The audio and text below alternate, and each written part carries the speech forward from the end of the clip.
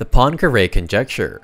In 2000, the Clay Mathematics Institute, a non-profit organization, offered a $1 million prize for solving each of 7 important unsolved problems in mathematics. Poincaré Conjecture, posed by Henri Poincaré around 1900, was one of these problems. Henri Poincaré was a famous French mathematician who lived around 100 years ago. He studied a special kind of math called topology. Topology is all about shapes and how they can be changed. For example, you can stretch or twist a shape, but you can't cut it or glue it together.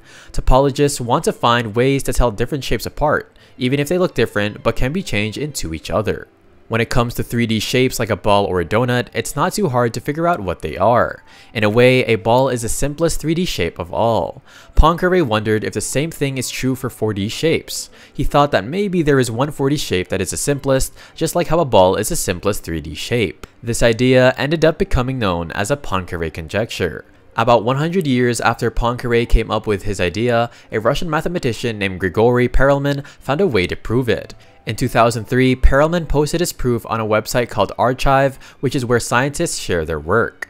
Perelman's proof was really important and groundbreaking, but it also had a few small problems that needed to be fixed. Perelman's proof also used a lot of the work done by another mathematician, an American named Richard Hamilton. Even though Perelman's proof wasn't perfect, it was still a huge deal. He had finally solved the Poincaré Conjecture, which had been a mystery for a very long time. He proved it using the Ricci-Flow method developed by Richard Hamilton, and Hamilton laid the foundations for using Ricci-Flow to attack the Poincaré Conjecture. The Ricci-Flow is a set of partial differential equations that deform the manifold in a certain way. It usually deforms manifolds into round structures, but can sometimes encounter singularities. To handle singularities, Perelman introduced Ricci-Flow with surgery, in which he manually removes the singular points and replaces them with smooth structures. Perelman's proof showed that every simply connected closed 3-dimensional manifold is homeomorphic to the 3-sphere, proving the Poincaré Conjecture. After Perelman posted his proof of the Poincaré Conjecture, the math community spent a few years making sure his work was correct.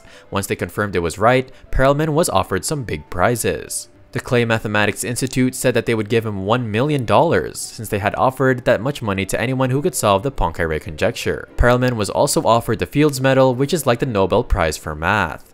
But Perelman didn't want the prizes. He said he did his work because he loves math, not to win money or awards. Perelman also thought that Richard Hamilton should get some of the credit too, as Hamilton had done important work that helped Perelman solve the problem. Trisecting an angle. In ancient Greece, mathematicians were interested in constructing geometric shapes and lines using only a compass and a straight edge. It's pretty much a ruler without any markings. One thing they could do easily was to bisect or cut in half an angle. There's a simple 4-step process to do this using just a compass and a straight edge. However, the ancient Greeks could not figure out how to trisect or cut an angle into 3 equal parts. Despite many attempts over 15 centuries, no one could find a way to do this using only a compass and a straight edge. It turns out that trisecting an angle is actually impossible to do with just those tools. This was proven in the 1800s by 2 French mathematicians. Évariste Galois developed a whole theory that explained the conditions under which geometric constructions are possible. Pierre Wantzel published the first proof that angle trisection is impossible, a few years before most of Galois' work became widely known.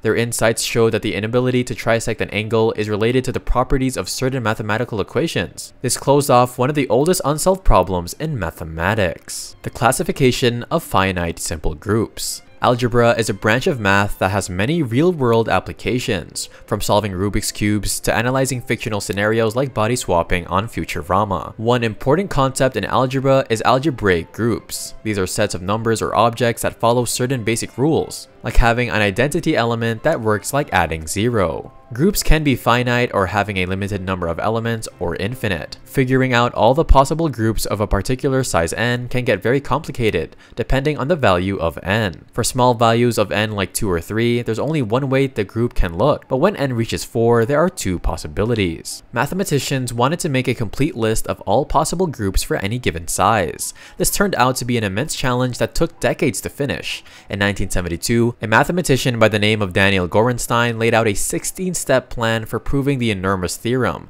the classification of all finite simple groups. This monumental mathematical project that would take decades to complete. In 1981, Gorenstein declared the first version of the proof finished. but issues were later found with an 800-page section. This required further work to resolve. Recognizing the sprawling, disorganized nature of the full proof, which spanned over 15,000 pages, Gorenstein persuaded others like Ron Lyons to help revise and streamline it into a more accessible second-generation proof of around 3,000 to 4,000 pages. Gorenstein did not live to see the final piece of the revised proof put in place, as he passed away in 1992. But of course, he remained very actively involved in the project until the very end, having 3 conversations about it the day before his death. But in the 1990s, the proof was widely accepted. Since then, there have been efforts to simplify and streamline this monumental mathematical achievement, and that work is still ongoing till this very day. The Four Colour Theorem. This one is as easy to state as it is hard to prove. Let's say you want to color a map with 4 different states using only 4 colors, following one rule.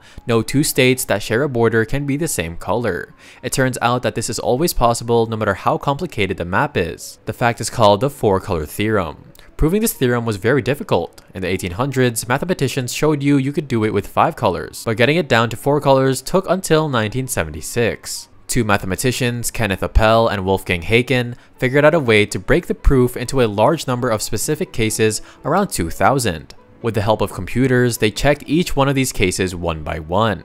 This was a new kind of proof that relied partly on computer calculations. Evidently, some mathematicians were unsure about it at first, since part of the proof was done by a machine. Quite ironic. But eventually, most people accepted Appel and Haken's proof. Using computers to help prove theorems became more common after Appel and Haken's work, and they were pioneers in this approach. The Continuum Hypothesis. In the late 1800s, a mathematician named George Cantor made an amazing discovery about infinity. He showed that there are different sizes or cardinalities of infinity. Cantor proved that the set of real numbers is larger than the set of natural numbers. The size of the natural numbers, 1, 2, 3, etc., is the smallest infinite size. But is the size of the real numbers the next larger size of infinity? This question is known as a continuum hypothesis, also known as CH. If CH is true, then the real numbers are the second infinite size, and there is nothing in between the natural numbers and the real numbers. If CH is false, then there are other infinite sizes in between the natural numbers and the real numbers. So what's the answer? It turns out that CH is neither true nor false. Mathematicians proved that CH is independent. It can be both true and false without causing any logical contradictions. This was shown in 2 parts. Kurt Godel proved in 1938 that CH is consistent with the basic rules of math. Decades later, Paul Cohen proved that the opposite of CH is also consistent. This means CH is like the axiom of choice. It's a statement that could be either true or false, and math works either way. It is a weird situation, but it is an important discovery in the world of infinity and set theory. Fermat's last theorem. Pierre de Fermat was a French mathematician who lived in the 1600s. He was a lawyer by profession, but he loved math as a hobby. Fermat shared many of his mathematical ideas through casual letters to other mathematicians. He often made claims without proving them, leaving it to others to prove them later, sometimes even centuries later. One of his most famous claims is called Fermat's last theorem. Pretty cool name if you ask me. Fermat's last theorem is simple to state. There are many sets of 3 whole numbers, x, y, z, that satisfy the equation x squared plus y squared equals z squared. These sets are called Pythagorean triples, like 3, 4, 5, and 5, 12, 13. Fermat claimed that there are no sets of 3 whole numbers, x, y, z, that satisfy the equation x cubed plus y cubed equals z cubed, and this is Fermat's last theorem. Fermat wrote his last theorem in the margin of a book, along with a note saying he had a proof, but it was too big to fit in the margin. For centuries, mathematicians wondered if Fermat really had a valid proof. In 1995, 330 years after Fermat's death, British mathematician Sir Andrew Wiles finally proved Fermat's last theorem. He proved it by showing it was a consequence of the Taniyama-Shimura conjecture. Wiles worked in secret for 7 years, combining new techniques from algebraic geometry and number theory to try to prove the Taniyama-Shimura conjecture, and after fixing a flaw in his original proof, he published the corrected proof in 1995. Since the Taniyama-Shimura conjecture implied Fermat's last theorem, Wiles had finally solved a 300-year-old mathematical mystery. The techniques he used, such as the elliptic curve, were completely unknown in Fermat's time, leading many to believe that Fermat did not actually have proof of his last theorem. As a reward, Queen Elizabeth II knighted Wiles, and he received a special award instead of the Fields Medal because he was slightly too old to receive the Fields Medal. Godel's incompleteness theorems. Godel's work in mathematical logic was totally next level. His incompleteness theorems showed that there are always some true statements that cannot be proven within a given mathematical system. The first incompleteness theorem says that in any mathematical system with a certain level of complexity, there will always be true statements that cannot be proven using the rules and axioms of that system. To understand this, consider the statement that this statement cannot be proven true. If the statement is false, then it can't be proven true, which is a contradiction. The only logical possibility is that the statement is true but cannot be proven within the system. Godel's second incompleteness theorem is equally mind-bending. It says that a mathematical system cannot prove its own consistency. That is, it can't show that it will never produce any logical contradictions. Imagine two people, Amanda and Bob, each with their own set of mathematical axioms. If Amanda can use her axioms to prove that Bob's system is free of contradictions, then Bob cannot use his own axioms to prove that Amanda's system is inconsistent, and this shows the inherent limitations of any formal mathematical system. These theorems reveal deep truths about the nature of mathematics and logic. They demonstrate that there will always be unprovable truths and that mathematical systems have built-in limitations when it comes to proving their own reliability. Godel's groundbreaking work is a testament to the power and complexity of mathematical reasoning. The Prime Number Theorem.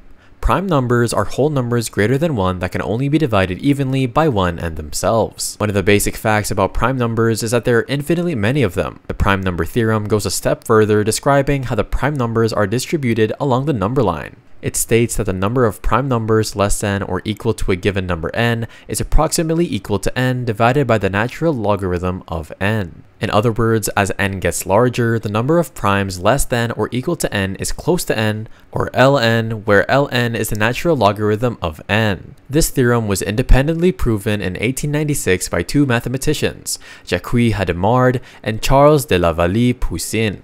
Their proofs built on earlier ideas about prime numbers. The Prime Number Theorem is very useful in practice. It helps computer programs that work with prime numbers, and it is fundamental to methods for testing whether a number is prime, which is crucial for cryptography and security. While the theorem has been restated and simplified over the years, its importance in mathematics and computer science has only grown since it was first proven over 120 years ago. Solving polynomials by radicals. You may remember learning the quadratic formula in high school math. This formula gives a solution to any quadratic equation of the form of ax squared plus bx plus c equals 0. The formula is x equals negative b plus or minus the square root of b squared minus 4ac all over 2a. This is a nice, compact formula that allows you to find the solutions to any quadratic equation. Mathematicians wondered if they could find similar compact formulas for solving higher degree polynomial equations, like cubic equations or quartic equations. They were able to find such formulas for cubic and quartic equations, but the formulas got increasingly complex as the degree increased. Then, in the 1800s, a young French mathematician named Évariste Galois made a groundbreaking discovery. He proved that for polynomial equations of degree 5 or higher, it is impossible to find a general formula to solve them, like the quadratic formula. Galois developed an entire mathematical theory now called Galois theory that explains the conditions under which a polynomial equation can be solved by radicals. That is, solved using a compact formula. He showed that this is possible for polynomials up to degree 4, but not for higher degrees. Galois' work was not fully appreciated until after his early death at age 20. However, his ideas laid the foundation for a deep understanding of the limitations in solving higher degree polynomial equations.